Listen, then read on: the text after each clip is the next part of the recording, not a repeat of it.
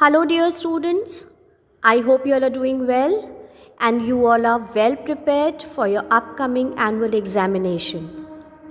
So today in this video, we are going to discuss your English revision sheet. So firstly, we have section A, that is reading, and you have to read the passage carefully. Here I am reading out the passage for you. So listen properly, children. In Japan, tea is called ocha.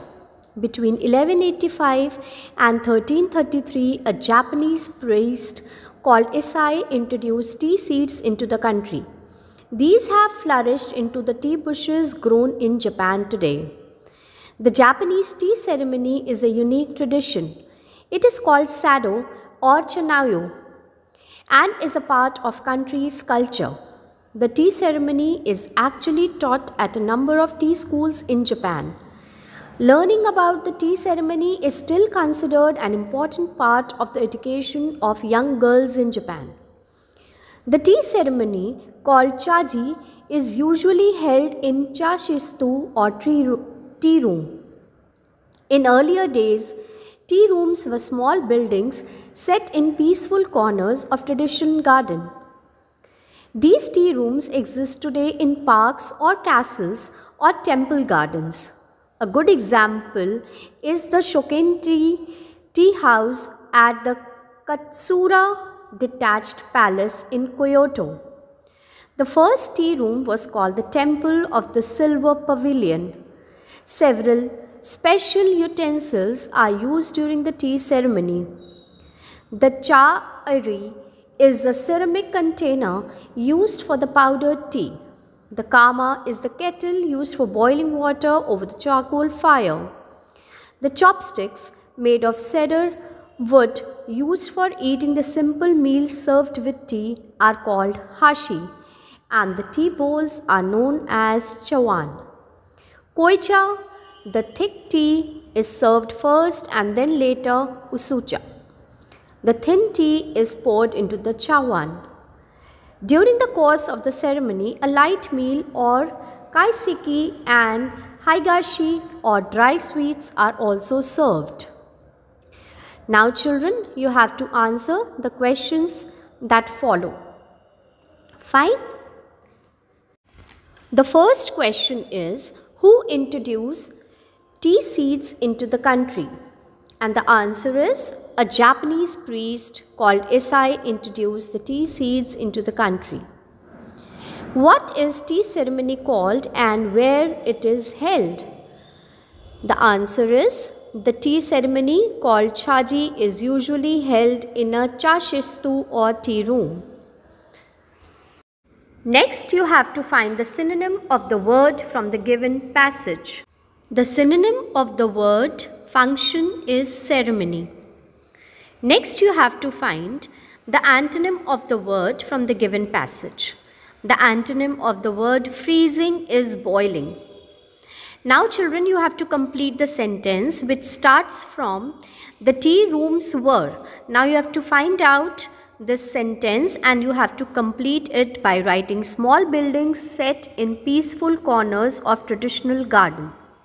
Alright, and with this we move on to the next section, that is section B, your writing. Now here children, you are Neha or Naitik, student of class 11th of Adarsh Public School, Kanpur.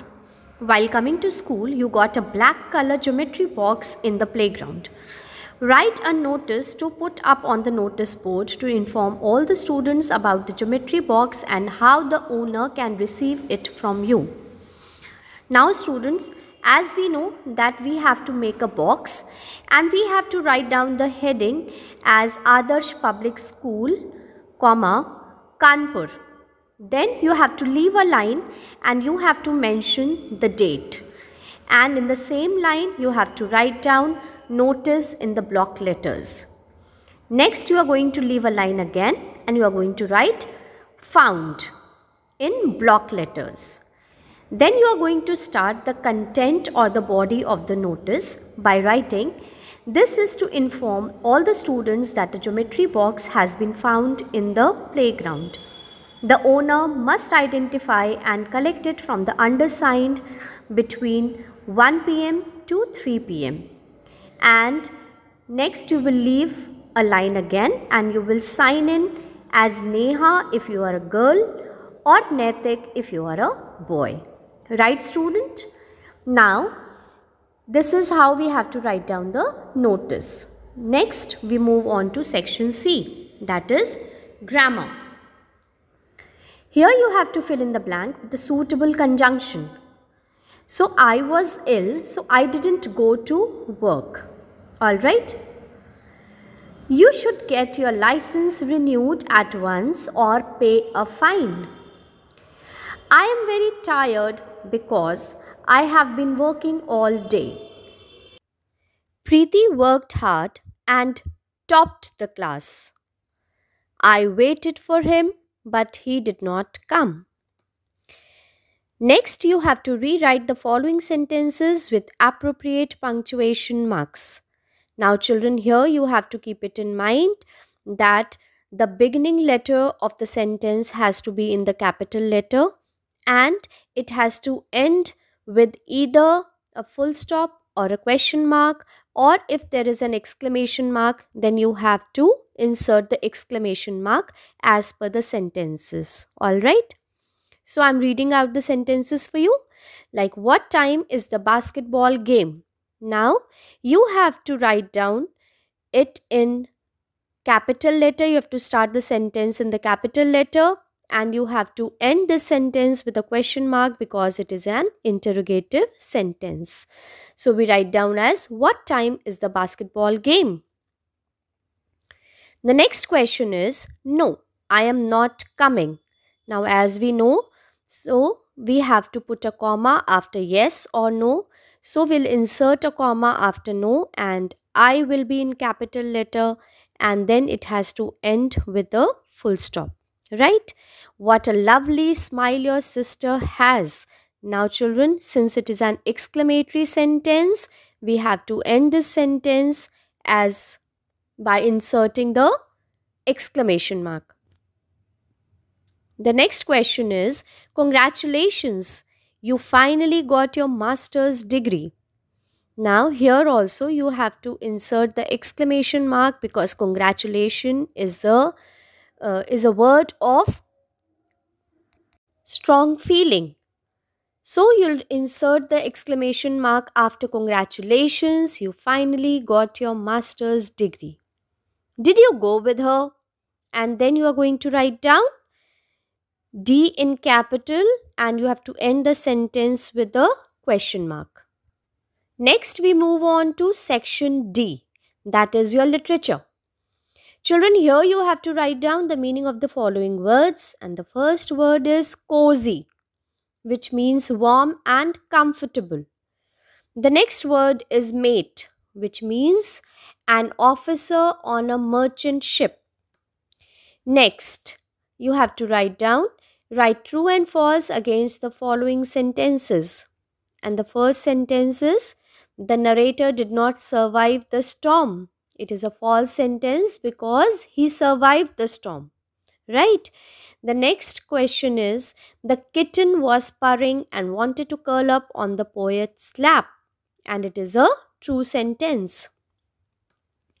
Read the following extract and answer the questions that follow. It wouldn't be right to prevent her from getting her afternoon nap. Now, related to the above extract, you have to answer these questions. And the first question is, who does her refer to in the above lines? Now, the answer is, the word her refers to the poet's kitten in the above lines. The next question is, which part of speech has the word prevent been used as? The answer is, the word prevent has been used as a verb. Moving on to the next set of questions, here you have to answer the following questions. After escaping from the stormy sea, the narrator was again worried. What was he worried about now? And the answer to this question is, the narrator was worried because he did not have any dry clothes or anything to eat or drink.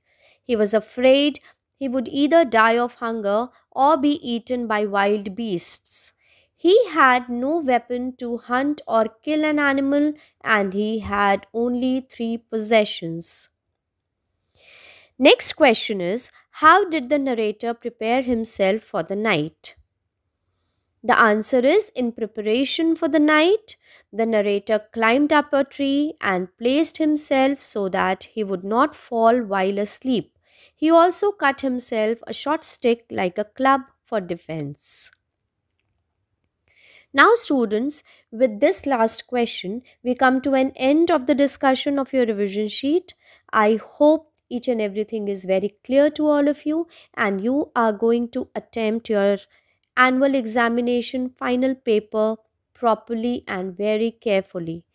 Keep it in mind that you have to attempt all the questions, write very neatly, do not scribble or do not overwrite on your answer sheets. All right? I wish you all the luck. God bless you all. Take care. Bye bye.